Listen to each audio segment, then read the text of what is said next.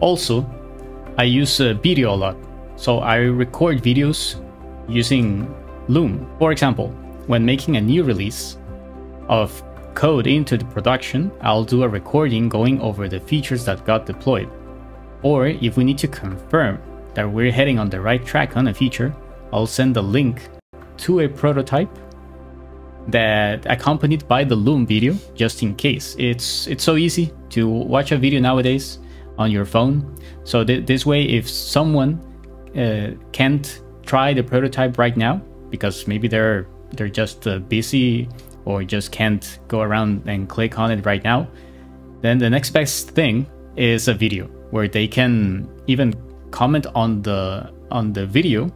And in the case of Loom, this allows you to comment on a specific second, so the person who uploaded it will get notified where someone else did leave some feedback, pointing to the exact spot where they want to give you their thoughts.